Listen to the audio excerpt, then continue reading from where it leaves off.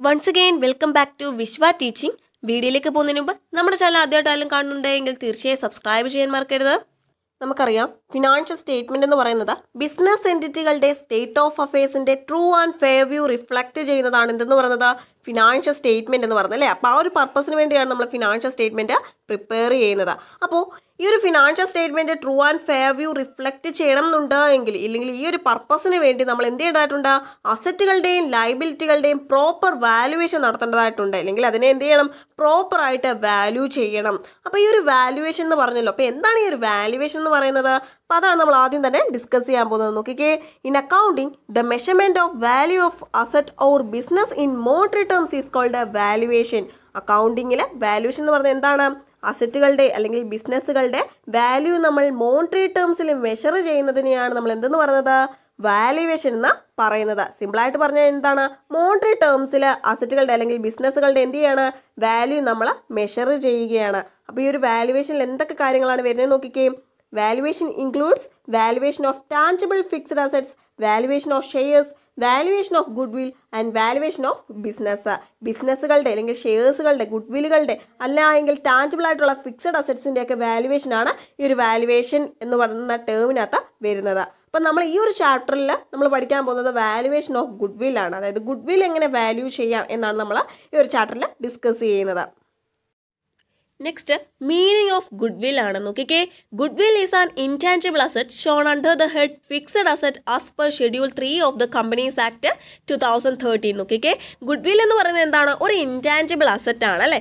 Intangible എന്ന് പറയുന്നത് എന്താണ്, asset that cannot be seen or touch എന്ന് നമുക്ക് അറിയാവുന്ന കാര്യമാണ് അല്ലേ. ഗുഡ്വിൽ എന്ന് പറയുന്നത് എന്താണ്, ഒരു ഇൻടാഞ്ചിബിൾ അസറ്റ് ആണ്. കമ്പനീസ് ആക്ട് 2013 ഷെഡ്യൂൾ 3 പ്രകാരം നമ്മൾ ഗുഡ്വിൽ ഏത് ഹെഡിന് കീഴിലാണ് കാണിക്കേണ്ടത്, ഫിക്സഡ് അസറ്റ് എന്ന് പറഞ്ഞ ആ ഒരു ഹെഡിന് കീഴിൽ വേണം നമ്മൾ കാണിക്കാൻ.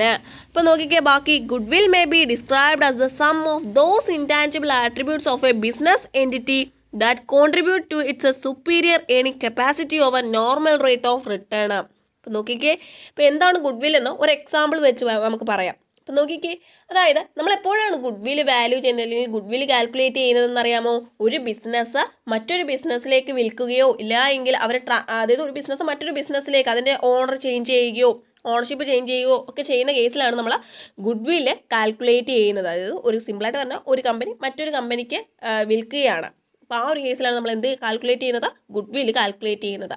അപ്പോൾ എക്സ് എന്ന് പറയുന്ന ഒരു കമ്പനി AB ലിമിറ്റഡ് എന്ന് പറയുന്ന ഒരു കമ്പനിക്ക് വിൽക്കുകയാണ് എന്ന് വിചാരിക്കുക. അപ്പോൾ അവർ പറയുന്ന അല്ലെങ്കിൽ ഒരു നോർമൽ സെല്ലിംഗ് പ്രൈസ് എന്ന് പറയുന്നത് അവിടുത്തെ 5 lakhs ആണെന്ന് വിചാരിക്കുക.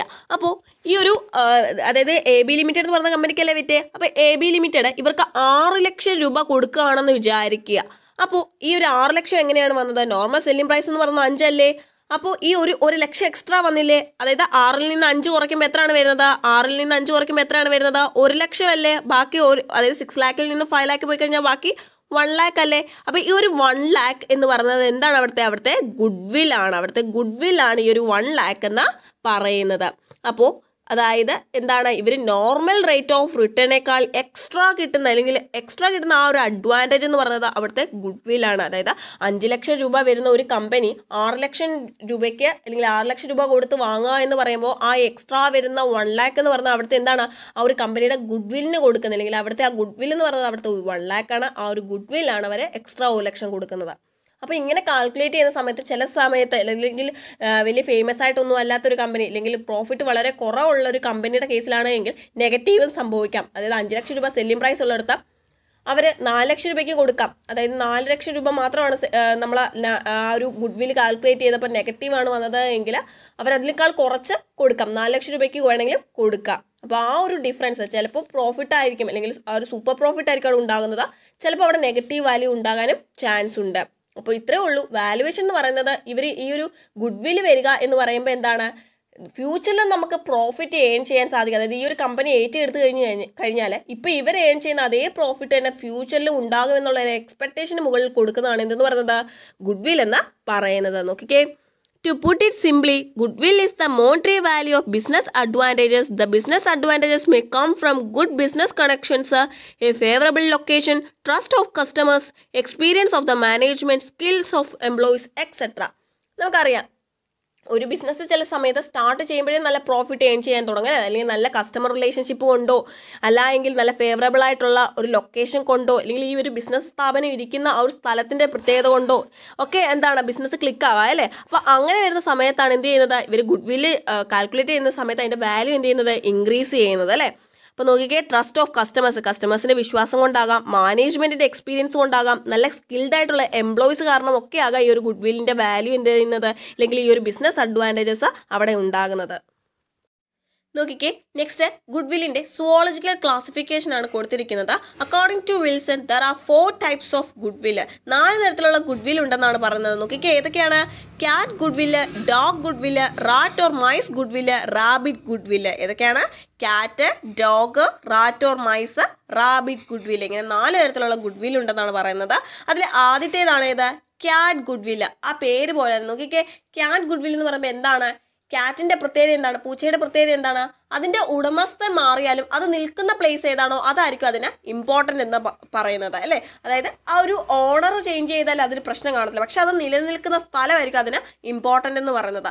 അതേ കേസായിട്ട്, അതായത് ഒരു ക്യാറ്റിനെ ബിസിനസ്സുമായിട്ട് ഇവിടെ കമ്പയർ ചെയ്തിരിക്കുകയാണ്. അതായത് ബിസിനസ്സിൽ ആ ഒരു ബിസിനസ് നമ്മൾ ട്രാൻസ്ഫർ ചെയ്താലും അതിൻ്റെ ഓണർഷിപ്പ് ചെയ്താലും ആ ഒരു ബിസിനസ് നിൽക്കുന്ന പ്ലേസിൽ അത് ചേഞ്ച് ഇല്ല അല്ലേ. ആ ഒരു ബിസിനസ് നിൽക്കുന്ന ആ ഒരു സ്ഥലം അല്ലെങ്കിൽ ആ ഒരു ബിസിനസ് അവിടെ തുടരുകയാണ് എങ്കിൽ ഇതേ ഗുഡ് വില്ല് തന്നെ ഫ്യൂച്ചറിലും കണ്ടിന്യൂ ചെയ്യും എന്നാണ് പറയുന്നത്. അതായത് ഓണർ ട്രാൻസ്ഫർ ചെയ്താലും എന്താണ്, ബിസിനസിൻ്റെ ഗുഡ് വില്ല് ഫ്യൂച്ചറിലും ഇതുപോലെ തന്നെ തുടരും എന്നുള്ള ഒരു കൺസെപ്റ്റാണ് ഇവിടെ പറയുന്നത് ക്യാറ്റ് ഗുഡ് വില്ലിൽ. അതായത് ഒരു എക്സാമ്പിൾ വെച്ച് പറയുകയാണെങ്കിൽ നമ്മളിപ്പോൾ ഒരു കടയിൽ നമ്മൾ ഡെയിലി പോകുന്ന ഒരു കടയാണെന്ന് വിചാരിക്കുക, അല്ലെങ്കിൽ നമ്മൾ ആ ഒരു കടയിലായിരിക്കും നമ്മളെപ്പോഴും പോകുന്നത്. അപ്പോൾ ആ ഒരു കേസിൽ നമുക്ക് കൺവീനിയൻ്റ് ആയിട്ടുള്ള ഒരു ഷോപ്പാണെന്ന് വിചാരിക്കുക. അപ്പോൾ അവിടുത്തെ ഓണർ ചേഞ്ച് ചെയ്തെന്ന് പറഞ്ഞ് നമ്മൾ അവിടെ പോകാതിരിക്കുമോ? ഇല്ല, നമുക്ക് കുറച്ചുകൂടി കൺവീനിയൻ്റ് ആയിട്ട് നമ്മൾ ആ ഒരു ഓണറിനെ ഡിപ്പെൻഡ് ചെയ്തായിരിക്കത്തില്ല, നമ്മൾ ആ ഒരു കടയിൽ നല്ല ക്വാളിറ്റി ഉള്ള സാധനം അങ്ങനെ ആയിരിക്കും നമ്മൾ ചേഞ്ച് നോക്കുന്നത് അല്ലേ. അപ്പോൾ ആ ഒരു ഷോപ്പിൽ തന്നെ ആയിരിക്കും നമ്മൾ ഫ്യൂച്ചറിലും അതിൻ്റെ ഓണർ ചേഞ്ച് ചെയ്താലും നമ്മൾ എന്ത് ചെയ്യും, ആ ഒരു ഷോപ്പിൽ തന്നെ പോകും. ആ ഒരു കേസാണ് ഇവിടെ പറയുന്നത്. അതായത് ഓണർഷിപ്പ് ചേഞ്ച് ചെയ്താലും ആ ഒരു ബിസിനസ്സിൽ ഫ്യൂച്ചറിലും അതേ പ്രോഫിറ്റ് തന്നെ, അല്ലെങ്കിൽ ആ ഒരു ഇപ്പോൾ ഏൺ ചെയ്യുന്ന അതേ പ്രോഫിറ്റും അതേ ഗുഡ് വില്ലും ഫ്യൂച്ചറിലും കണ്ടിന്യൂ ചെയ്യും എന്നുള്ളൊരു കൺസെപ്റ്റാണ് ഇവിടെ പറയുന്നത്. നെക്സ്റ്റ് ആണ് ഡോഗ് ഗുഡ് വില്ല്. നോക്കിക്കേ, dog good will is difficult to transfer as it is related to the person who conduct the business rather than the place of business. നോക്കിക്കേ, നമുക്കറിയാം ഡോഗുകളുടെ പ്രത്യേകത എന്താണ്, അവരവരുടെ മാസ്റ്റേഴ്സുമായിട്ട് കുറച്ചുകൂടി ലോയൽ ആയിരിക്കും ഇല്ലേ. അതായത് അത് ആ നിൽക്കുന്ന പ്ലേസിനേക്കാൾ അല്ലെങ്കിൽ ആ ഒരു സ്ഥലത്തേക്കാളും അത് ഡിപ്പെൻഡ് ചെയ്യുന്നത് എപ്പോഴും അതിൻ്റെ ഉടമസ്ഥനെ ആയിരിക്കും അല്ലേ. കുറച്ചുകൂടി അത് പൂച്ചയെക്കാളും അത് ലോയൽ അല്ലേ, കുറച്ചുകൂടി ഉടമസ്ഥനുമായിട്ട് കുറച്ചുകൂടി അയാളോട് ഒരു ലവും അഫെക്ഷനും ഒക്കെ കാണും അല്ലേ. അതേ കേസ് തന്നെയാണ് ബിസിനസ്സിൻ്റെ കേസിലും. അതായത് ആ ഒരു ബിസിനസ്സിൻ്റെ ഓണർഷിപ്പ് ട്രാൻസ്ഫർ ചെയ്യുമ്പോഴേക്കും എന്ത് ചെയ്യുകയാണ്, അവിടുത്തെ ആ ഒരു കസ്റ്റമേഴ്സിനും അല്ലെങ്കിൽ ആ ഒരു ഫ്യൂച്ചറിൽ ഉണ്ടാകുന്ന അല്ലെങ്കിൽ ആ ഒരു പ്രോഫിറ്റിനോ ചേഞ്ച് ഉണ്ടാവുകയാണ്. അതായത് നമ്മൾ ആ ഒരു ബിസിനസ്സിൻ്റെ പ്ലേസിനെ ആയിരിക്കത്തില്ല നമ്മൾ അവിടെ നോക്കുന്നത്. അവിടെ നമ്മൾ നോക്കുന്നത് നല്ല ആ ഒരു ഓണർഷിപ്പിൻ്റെയും ആ ഒരു അവിടുത്തെ മാനേജ്മെൻറ്റിൻ്റെയും ഒക്കെ ആ ഒരു അവരുമായിട്ടുള്ള ഒരു ലോയാലിറ്റി ആയിരിക്കും നമ്മളെ അവിടെ ഡിപ്പെൻഡ് ചെയ്യുന്നത്, അല്ലെങ്കിൽ ആ ഒരു ബിസിനസ്സിലേക്ക് നമ്മൾ പോകാനുള്ള കാരണമെന്ന് പറയുന്നത്. അപ്പോൾ ആ ഒരു ഓണർഷിപ്പ് ചേഞ്ച് ചെയ്യുമ്പോഴേക്കും അവിടെ അതിൻ്റെതായ മാറ്റം ഉണ്ടാവുകയാണ്. അപ്പം നമ്മൾ ആ ഒരു ഓണർ ചേഞ്ച് ചെയ്യുന്നതിനനുസരിച്ച് നമ്മൾ എന്ത് ചെയ്യണം, ആ ഒരു ബിസിനസ് സ്കിപ്പ് ചെയ്ത് ആ ഒരു ഓണർഷിപ്പ് എങ്ങോട്ടാണോ പോകുന്നത് ആ ഒരു രീതിയിലേക്ക് നമ്മളും പോവുകയാണ്. അപ്പോൾ ഇത്രയേ ഉള്ളൂ. ചുരുക്കി പറഞ്ഞു കഴിഞ്ഞാൽ നമ്മളവിടെ പ്ലേസ് ഓഫ് ബിസിനസ് ആയിരിക്കത്തില്ല നോക്കുന്നത്, അവിടെ നമ്മൾ എന്തായിരിക്കും നോക്കുന്നത്, ആ ഒരു ബിസിനസ് കണ്ടക്ട് ചെയ്യുന്ന ആ ഒരു വ്യക്തിയായിട്ടായിരിക്കും നമ്മൾ ആ ഒരു ഗുഡ് വില്ലും ആ ഒരു ബിസിനസ്സിൻ്റെ ഡിപ്പെൻഡൻസും ഒക്കെ വരുന്നത്. നെക്സ്റ്റ് ആണ് റാറ്റ് ഓർ മൈസ് ഗുഡ് വില്ല്. നോക്കിക്കേ, rat good will is valueless as it is not attached to the person or place of business, hence it is fugitive. നോക്കി, ഈ ഒരു റാറ്റ് ഗുഡ് വിൽ എന്ന് പറയുന്നത് വാല്യൂലെസ് ആണ്. അതായത് ഇത് ഒരു പേഴ്സണിനെയോ ഒരു ബിസിനസ്സിൻ്റെ ആ ഒരു പ്ലേസിനെയോ ഒന്നും ഡിപ്പെൻഡ് ചെയ്യുന്നില്ല. അതുകൊണ്ട് തന്നെ ഇത് ഫ്യൂജിറ്റീവ് ആണ്. അതായത് നമുക്ക് സിമ്പിളായിട്ട് ഇതിൽ പാലായനം നടത്താൻ സാധിക്കും അല്ലേ. അതായത് റാറ്റ് ഓർ മൈസ് ഇതിൻ്റെ പ്രത്യേകത എന്താണ്, എലിയുടെയൊക്കെ പ്രത്യേകത എന്താണ്, അതിനൊരു പ്രത്യേക സ്ഥലമായിട്ടോ ഒരു പ്രത്യേക വ്യക്തിയുമായിട്ടോ ഒക്കെ അത് അറ്റാച്ച്ഡ് ആയിരിക്കുമോ? അല്ല, അതെപ്പോഴും എന്ത് ചെയ്യാണ്, ട്രാൻസ്ഫർ ചെയ്തുകൊണ്ട് ഒരു സ്ഥലത്ത് നിന്ന് മറ്റൊരു സ്ഥലത്തേക്ക് എപ്പോഴും ചേഞ്ച് ചെയ്തുകൊണ്ടേയിരിക്കും അല്ലേ. അതായത് അതിന് ഫുഡ് കിട്ടുന്ന രീതിയിലേക്ക് അത് മാറിക്കൊണ്ടേയിരിക്കും. അതേ രീതി തന്നെയാണ് ഈ ഒരു ബിസിനസ്സിൻ്റെ കേസിൽ എന്ന് പറയുന്നത്. ഇതൊരു വ്യക്തിയുമായിട്ടോ ഒരു പ്ലേസായിട്ടോ ഒന്നും അറ്റാച്ച്ഡ് അല്ല. അപ്പോൾ ആ ഒരു എപ്പോഴും ചേഞ്ച് ചെയ്തുകൊണ്ടേ ഇരിക്കും. അവിടുത്തെ കസ്റ്റമേഴ്സ് എന്ന് പറയുന്നത് എപ്പോഴും എന്ത് ചെയ്തിരിക്കും, ചേഞ്ച് ചെയ്തുകൊണ്ടേ ഇരിക്കും. അവിടെ ഒരു അറ്റാച്ച്മെൻറ്റോ കാര്യങ്ങളൊന്നും വരുന്നില്ല. നെക്സ്റ്റ് ആണ് റാബിറ്റ് ഗുഡ് വില്ല്. നോക്കിക്കേ, rabbit good will arises from the nearness of the business place to the customers. അതായത് റാബിറ്റിൻ്റെ പ്രത്യേകത എന്താണ് മുയലിൻ്റെ പ്രത്യേകത? അതെപ്പോഴും അടുത്തുള്ള സ്ഥലത്തെ പോകത്തുള്ളൂ അല്ലേ, അതായത് അത് ഒരിക്കലും ദൂരോട്ട് പോകാൻ ശ്രമിക്കത്തില്ല. അതേ കേസ് തന്നെയാണ് കസ്റ്റമേഴ്സിൻ്റെ കേസിലും. അതായത് നമ്മളെപ്പോഴും അതായത് ഒരു പ്രൊഡക്റ്റ് നമുക്കിവിടെ ആവശ്യമാണ്, അങ്ങനെയെങ്കിൽ ആ ഒരു പ്രൊഡക്റ്റ് നമുക്ക് അടുത്ത് ലഭ്യമാണ്, അതായത് നമുക്ക് പെട്ടെന്ന് പോകാൻ പറ്റുന്ന സ്ഥലത്ത് ലഭ്യമാണ് എങ്കിൽ മാത്രം നമ്മൾ ആ ഒരു പ്രൊഡക്റ്റ് വാങ്ങും. അല്ല എങ്കിൽ എന്താണ്, ഇവിടെ ഒന്നും കിട്ടാത്ത സാധനമാണെങ്കിൽ നമ്മളത് വേണ്ടാന്ന് വെക്കും. അതായത് അടുത്ത് കിട്ടും എന്നുള്ള അല്ലെങ്കിൽ നിയർ ബൈ പ്ലേസിൽ നമുക്കത് ലഭ്യമാണെന്നുണ്ടെങ്കിൽ മാത്രം അതിൻ്റെ പർച്ചേസും കാര്യങ്ങളും വരുന്നതിനെയാണ് നമ്മൾ എന്തെന്ന് പറയുന്നത്, റാബിറ്റ് ഗുഡ്വിൽ എന്ന് പറയുന്നത്. അപ്പോൾ ഈ ഒരു 4 ഗുഡ്വില്ലുകൾ, അതായത് cat, dog, rat or mice അല്ലെങ്കിൽ റാബിറ്റ് ഗുഡ്വിൽ, ഈ ഒരു 4 ഗുഡ്വില്ലിൽ ഏറ്റവും വാല്യുബിൾ ആയിട്ടുള്ളത് ഏതാണ്? ക്യാറ്റ് ഗുഡ്വില്ലാണ്. ബാക്കിയുള്ളതൊക്കെ എന്താണ്, ഒന്നിനെങ്കിൽ മറ്റൊന്നിനെ ഡിപ്പെൻഡ് ചെയ്തിരിക്കുന്നതാണ്. പക്ഷേ ക്യാറ്റ് ഗുഡ്വിൽ എന്ന് പറയുന്നത് എപ്പോഴും എന്താണ്, അതായിരിക്കും വാല്യുബിൾ ആയിട്ടുള്ളത്. അതായത് എന്താണ് അതിൽ പറയുന്നത്, ഓണർഷിപ്പ് ചേഞ്ച് ചെയ്താലും നമുക്കിപ്പോൾ എന്താണ് വേണ്ടത്, ബിസിനസ് നമ്മൾ വാങ്ങുമ്പോൾ നമ്മുടെ ഉദ്ദേശം എന്താണ്, ഫ്യൂച്ചറിലും അവർ ഏൺ ചെയ്ത അതേ പ്രോഫിറ്റ് തന്നെ നമുക്കും വേണം എന്നുള്ളതല്ലേ. അപ്പോൾ അതിൽ ഏറ്റവും നല്ലതായിട്ട് നോക്കുമ്പോൾ ഈ ഒരു ക്യാറ്റ് ഗുഡ്വില്ലാണ്. അതായത് ഓണർഷിപ്പ് ചേഞ്ച് ചെയ്താലും ആ ഒരു ബിസിനസ്സിൽ കസ്റ്റമേഴ്സ് തുടർന്നുകൊണ്ടേയിരിക്കും അല്ലേ. അതായത് ആ ഒരു പ്ലേസ് ഓഫ് ബിസിനസ് ആണ്, അതായത് ബിസിനസ്സിനെ ഡിപ്പെൻഡ് ചെയ്തായിരിക്കും അവിടുത്തെ കസ്റ്റമേഴ്സ് നിൽക്കുന്നത്. അതായത് ഫ്യൂച്ചറിലും അതായത് ഓണർഷിപ്പ് ഏൺ ചെയ്താൽ ആ ഒരു ബിസിനസ് അവിടെ തന്നെ നിലനിൽക്കും. അതേ നേരത്തെ ഏൺ ചെയ്തുകൊണ്ടിരിക്കുന്ന അതേ പ്രോഫിറ്റ് തന്നെ അവർ ഫ്യൂച്ചറിൽ എന്ത് ചെയ്യും, ഏൺ ചെയ്യും. അതുകൊണ്ട് തന്നെ ക്യാറ്റ് ഗുഡ്വില്ലാണ് മോസ്റ്റ് വാല്യുബിൾ വൺ എന്ന് പറയുന്നത്. അതുപോലെ തന്നെ നമ്മൾ ഈ ഒരു ക്യാറ്റ് ഗുഡ്വില്ലിനെ ഇൻസ്റ്റിറ്റ്യൂഷണൽ ഗുഡ്വിൽ എന്നും അതുപോലെ തന്നെ ഡോഗ് ഗുഡ്വില്ലിനെ പ്രൊഫഷണൽ പ്രാക്ടീസ് ഗുഡ്വിൽ എന്നും ഒക്കെ പറയാറുണ്ട്.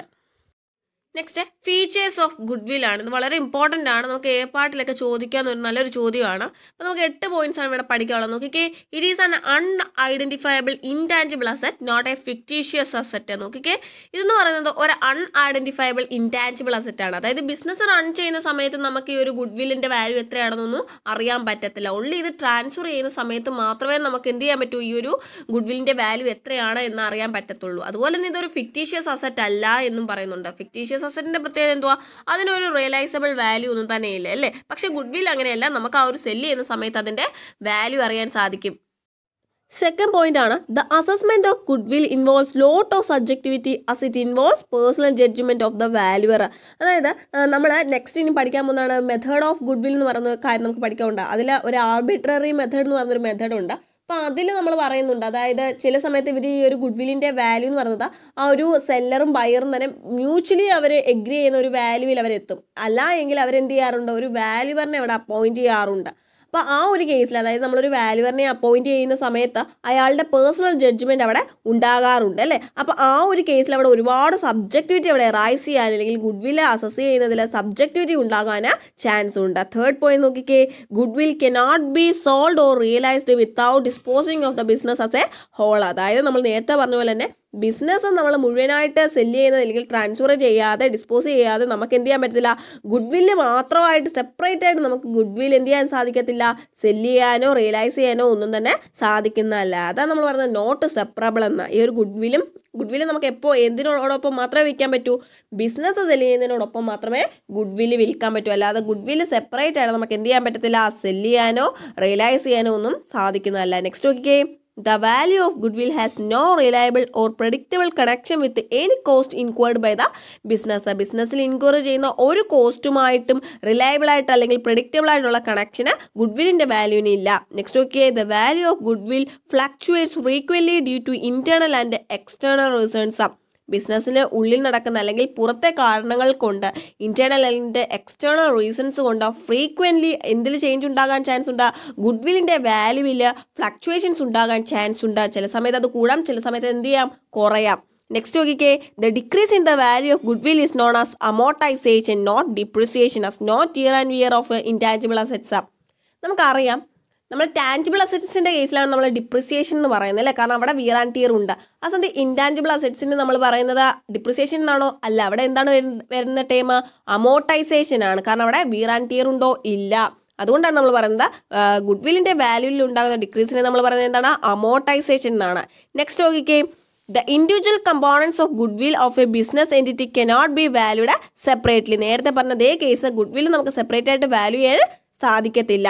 Next okay, in accounting calculations goodwill may be positive or negative. നമ്മൾ ആദ്യം ആ ഒരു ഗുഡ്വില്ലിൻ്റെ മീനിങ് പഠിച്ചപ്പോൾ പറഞ്ഞില്ലേ, അതായത് ചില സമയത്ത് അതിൻ്റെ വാല്യൂ എന്ത് ചെയ്യാം, ഇൻക്രീസ് ചെയ്യാം. ഗുഡ്വിൽ കാൽക്കുലേറ്റ് ചെയ്യുന്ന സമയത്ത് പോസിറ്റീവ് വാല്യൂ ഉണ്ടാകാം, അല്ല എങ്കിൽ നെഗറ്റീവ് ആകാം. ആ ഒരു 6 ലക്ഷത്തിന് 4 ലക്ഷത്തിൻ്റെ കേസ് പറഞ്ഞില്ലേ, അതാണ് ഇവിടെ വരുന്നത്. നെക്സ്റ്റ് നോക്കിയേ ടൈപ്സ് ഓഫ് ഗുഡ്വിൽ. പ്രധാനമായിട്ടും 2 തരത്തിലുള്ള ഗുഡ്വില്ലാണ് ഉള്ളത്, പർച്ചേസ്ഡ് ഗുഡ്വില്ലും നോൺ പർച്ചേസ്ഡ് ഗുഡ്വില്ലും. നോക്കിയേ എന്താണ് പർച്ചേസ്ഡ് ഗുഡ്വിൽ എന്ന് പറയുന്നത്? Purchased goodwill is the excess of purchase consideration paid over the fair value of the net tangible assets received when one business entity is purchased the other business entity. ഒരു business entity മറ്റൊരു business എൻറ്റിറ്റിയെ purchase ചെയ്യുന്ന സമയത്ത് അവിടുത്തെ നമുക്ക് receive ചെയ്യുന്ന net tangible അസറ്റ്സിൻ്റെ fair വാല്യൂവിനേക്കാൾ കൂടുതൽ purchase consideration നമ്മൾ പേ ചെയ്യുന്നതിനെയാണ് നമ്മൾ എന്തെന്ന് പറയുന്നത്? പർച്ചേസ്ഡ് ഗുഡ്വിൽ എന്ന് പറയുന്നത് അല്ലേ. അപ്പോൾ നോക്കിയാൽ only purchased goodwill is accounted and recognised in the balance sheet. നമ്മൾ ഈ ഒരു പർച്ചേസ്ഡ് ഗുഡ്വിൽ മാത്രമേ എന്ത് ചെയ്യത്തുള്ളൂ? ബാലൻസ് ഷീറ്റിൽ റെക്കഗ്നൈസ് ചെയ്യുകയും അക്കൗണ്ട് ചെയ്യുകയൊക്കെ ചെയ്യത്തുള്ളൂ. It arises only in the case of acquisition of business. Business നമ്മൾ അക്വയർ ചെയ്യുന്ന കേസിൽ മാത്രമേ ഈ ഒരു പർച്ചേസ്ഡ് ഗുഡ്വിൽ അവിടെ റൈസ് ചെയ്യത്തുള്ളൂ അല്ലേ. The price paid for goodwill depend upon the purchaser's expectation of future profit. നമ്മൾ ഈ ഒരു ഗുഡ്വില്ലിന് പൈസ കൊടുക്കുന്നത് എന്തിനാണ് ഗുഡ്വില്ലിന് നമ്മൾ പേ ചെയ്യുന്നത്? അതായത് ഇവരിപ്പോൾ ഏൺ ചെയ്യുന്ന അതേ പ്രോഫിറ്റ് തന്നെ ഫ്യൂച്ചറിലും നമ്മൾ ഈ ബിസിനസ് വാങ്ങിച്ചാൽ ഉണ്ടാകും എന്നുള്ള ഒരു പ്രതീക്ഷയിലാണ് നമ്മൾ എന്ത് ചെയ്യുന്നത്? ഗുഡ്വില്ല് പേ ചെയ്യുന്നത്. നെക്സ്റ്റ് നോക്കിയേ ഇൻഹെറന്റ് ഗുഡ്വിൽ അഥവാ non purchased goodwill. The internally generated goodwill over the years is called a non-purchased goodwill. അതായത് നമ്മുടെ ബിസിനസ്സിൽ തന്നെ ജനറേറ്റ് ചെയ്യുന്ന ഗുഡ്വില്ലിനെയാണ് നമ്മൾ എന്തെന്ന് പറയുന്നത്? നോൺ പർച്ചേസ്ഡ് ഗുഡ്വിൽ അല്ലെങ്കിൽ ഇൻഹെറന്റ് ഗുഡ്വിൽ എന്ന് പറയുന്നത്. നമ്മുടെ ബിസിനസ്സിനുള്ളിൽ തന്നെ ഉണ്ടാകുന്ന ഗുഡ്വിൽ, അതായത് it arises from good management, good public images etcetera. ഈ ഒരു ഇന്റേണലി ജനറേറ്റഡ് ആയിട്ടുള്ള ഗുഡ്വിൽ ഉണ്ടാകുന്നത് എന്തുകൊണ്ടൊക്കെ ആയിരിക്കാം? നല്ല മാനേജ്മെന്റ് കൊണ്ടോ, നല്ല പബ്ലിക് ഇമേജ് കൊണ്ടോ, സ്കിൽഡ് ആയിട്ടുള്ള എംപ്ലോയീസ് കൊണ്ടോ ഒക്കെ ആയിരിക്കും ഈ ഒരു ഗുഡ്വിൽ നമ്മുടെ ബിസിനസ്സിൽ തന്നെ ഉണ്ടാകുന്നത് അല്ലേ. It is never recognised in the balance sheet. ഈ ഒരു ഇന്റേണലി, അതായത് നമുക്കിപ്പോൾ ഉണ്ടാകുന്ന ആ ഒരു ഗുഡ്വിൽ നമ്മൾ ബാലൻസ് ഷീറ്റിൽ കൊണ്ട് റെക്കോർഡ് ചെയ്യുമോ? ഇല്ല. അത് നമ്മൾ എപ്പോൾ മാത്രമാണെന്ന് നമ്മൾ പഠിച്ചത്? പർച്ചേസ്ഡ് ഗുഡ്വില്ലിൻ്റെ കേസിൽ മാത്രം. അല്ല എങ്കിൽ ബിസിനസ് നമ്മൾ സെല്ല് ചെയ്യുന്ന സമയത്ത് മാത്രമേ അതെന്ത് ചെയ്യത്തുള്ളൂ? റെക്കഗ്നൈസ് ചെയ്യത്തുള്ളൂ. It is not related to the purchase consideration. Here the valuation depends upon the subjective judgement of the വാല്യുവർ. അപ്പോൾ ഇതെന്ന് പറയുന്നത് പർച്ചേസ് കൺസിഡറേഷനുമായിട്ട് റിലേറ്റ് ചെയ്തിട്ടുള്ളതല്ല. അതുപോലെ തന്നെ ഇതിൻ്റെ വാല്യുവേഷൻ എന്ന് പറയുന്നത് വാല്യുവറിൻ്റെ സബ്ജക്റ്റീവ് ജഡ്ജ്മെൻറ്റിനെ ഡിപ്പെൻഡ് ചെയ്തിട്ടുള്ളതായിരിക്കും.